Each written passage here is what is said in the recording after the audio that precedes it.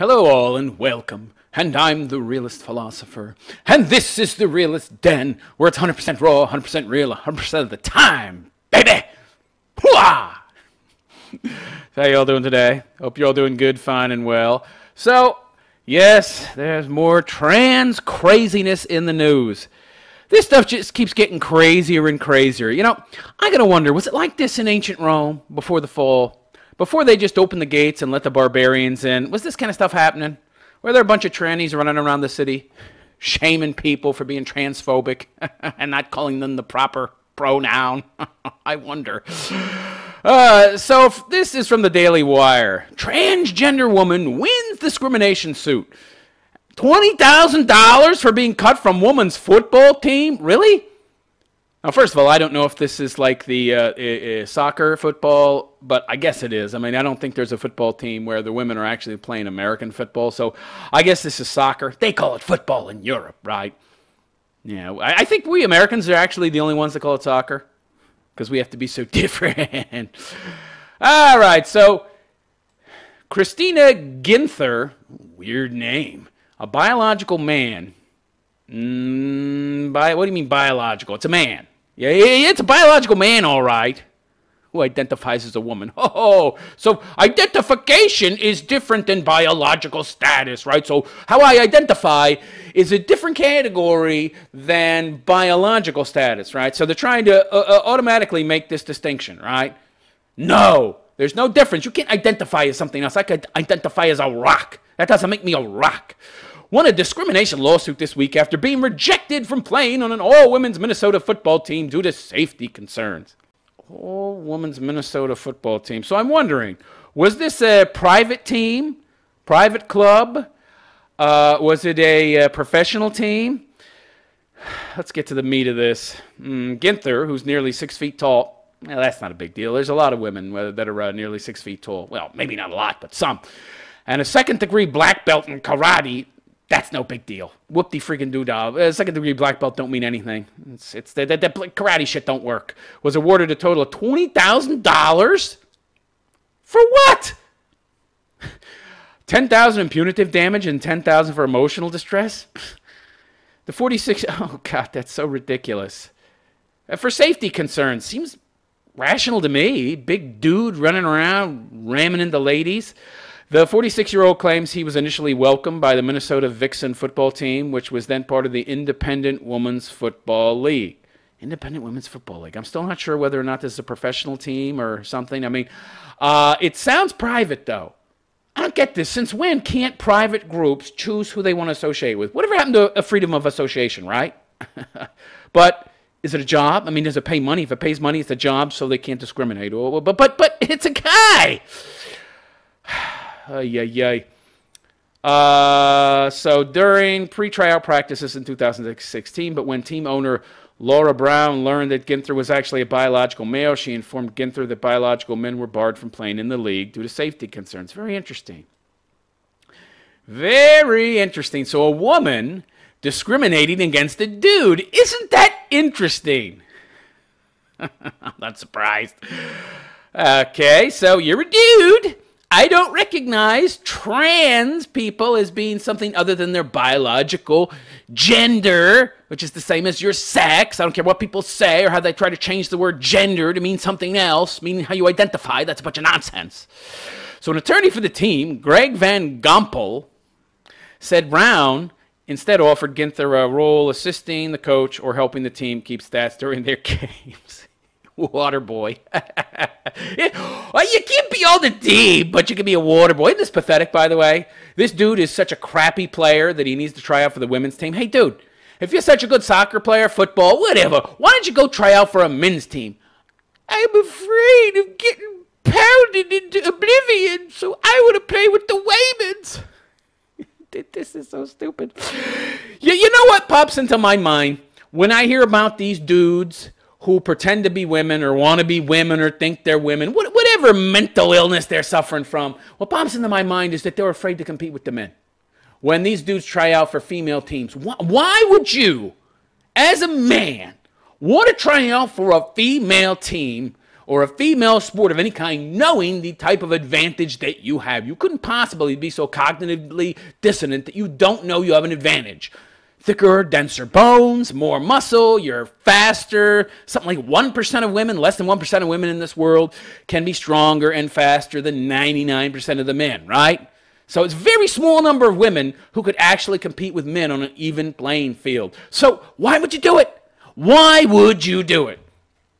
Because you want to feel like a winner. But if you do something like this, you're a freaking loser because you can't compete with other people of your own gender. And gender means sex. Pinheads.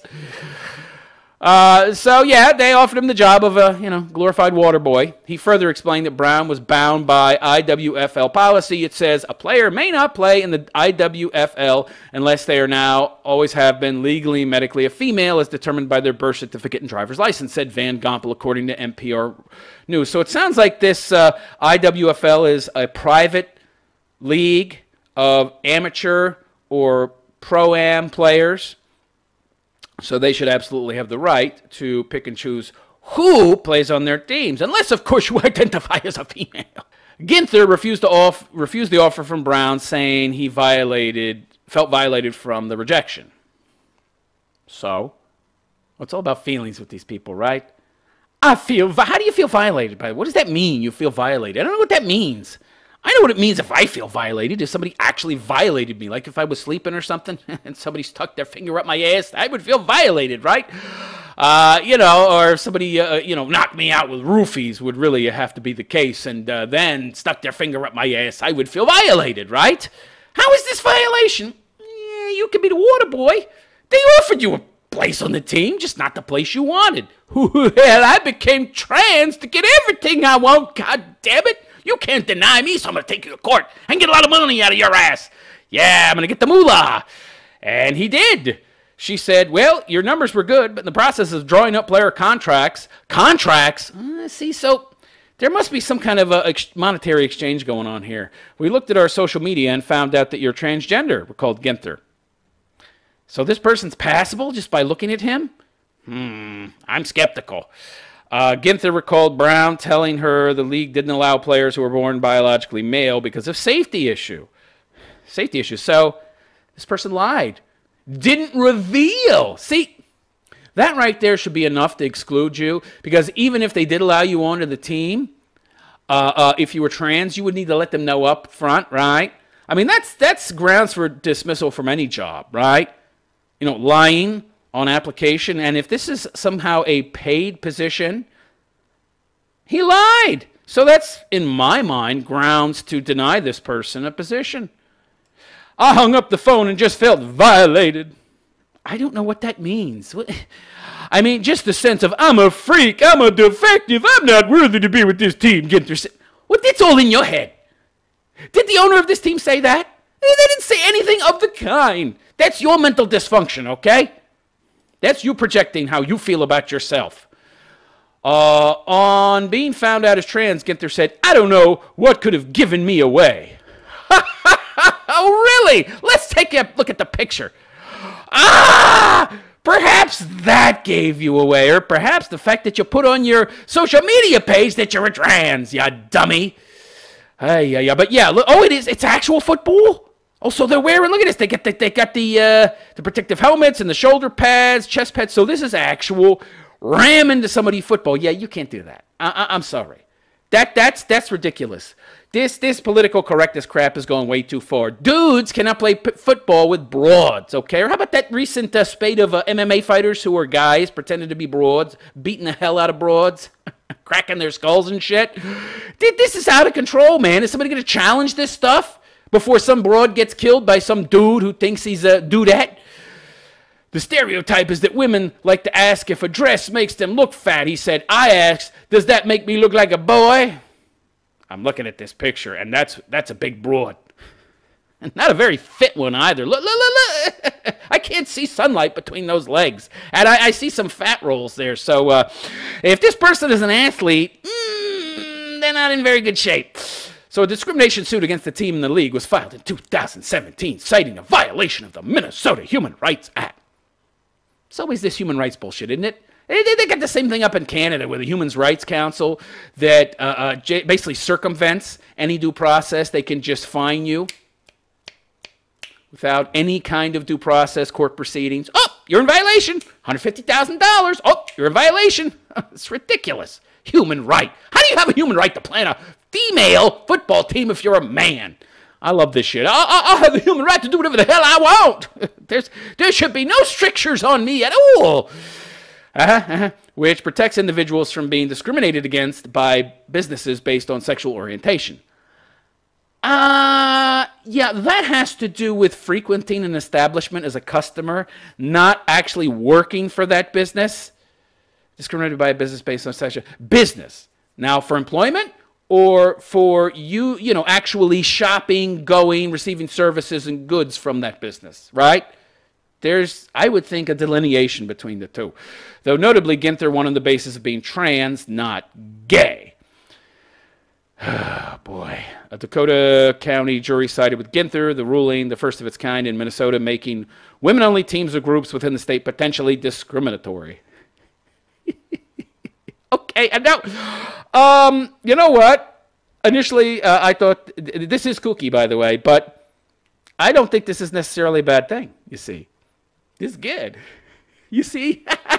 Now, women-only groups can be infiltrated by men. So Ginther played football in a different women's league, the Women's Football Alliance, during the 2017-2018 seasons.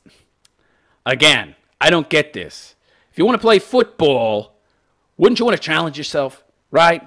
I have to play as a Wayman. You loser. Oy vey. Look at this dude. Oy vey. Look at this spindly little girl to his left with these skinny little chicken legs. And look at this chick on his right trying to look all big, but, you know, she's just kind of fat. Then look at this. Woo! Oh, boy. That's funny. I mean, he's just going to crush him. But this is great, right? Because women are going to start to suffer the same kind of infiltration that men have. You have a male-only club. You have a male-only gym. You have a group, something that's male-only. We got to get in. We want to get in there. Women always have to be where men are, right? They can't help it. They need the attention. They need male attention. They want to be where the men are, okay, so they can ride our freaking coattails, right? Yes, we need to be mentored by men. Well, now, ladies, you have men infiltrating you and your groups. It's wonderful. Although this is kooky as hell, the way they're doing it. But more power to wackadoos who want to infiltrate female-only groups. More power to you. Go right ahead. You have my blessing. 20,000 bucks. That's great. I bet you ladies ain't so keen on equality now, are you? You can no longer have your female-only football teams. And very soon, it's going to be all female-only things. Female-only gyms. Bye-bye. And by the way, those are illegal, too. And if anybody has a female-only gym out there, you can sue them and you'll automatically win because it's 100% against the law in all 50 states. The only reason that female-only gyms exist is because no one has taken them to court, and nobody wants to go to them because nobody wants to go and work out in a place where there's a bunch of big, fat, ugly broads, right? The kind of broads that, generally speaking, go to a gym that's frequented by a lot of men, or good-looking broads who want men to check out their asses, thoughts, essentially. So, you know, yeah, but if you want to hit them where it hurts, sue them. Like this dude did. Anyhow, let me know what you think in the comments section. Should more men do this? Gussy up and pretend to be Wayman just so they can get into these groups and then get kicked out and then sue? Is that a good tactic for making women change their ways and move away from this equality of outcome BS? Let me know that in the comments as well. And please like and subscribe. And also, check out my podcast. I make a podcast twice a week that, believe it or not, is more raw and more real than the videos that I place on this channel. I have 2 Patreons, one for once-a-month donations. Or if you're feeling really generous, you can sign up and donate per podcast. And I make 2 a week, so 8 a month. It's up to you.